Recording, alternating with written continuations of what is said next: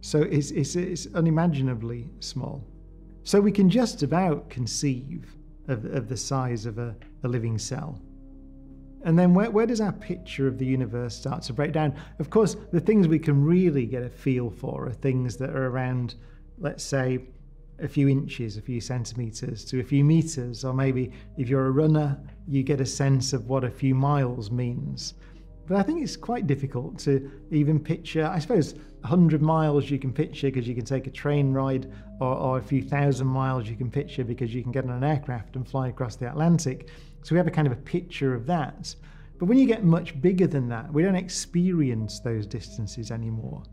So I would say that when we start to talk about distances that are much larger than distances that we might travel on the surface of the Earth, then I think our feel for those distances begins to break down. Maybe if you spoke to Buzz Aldrin, then he would have a feel for the distance 250,000 miles because he's flown it right to the moon.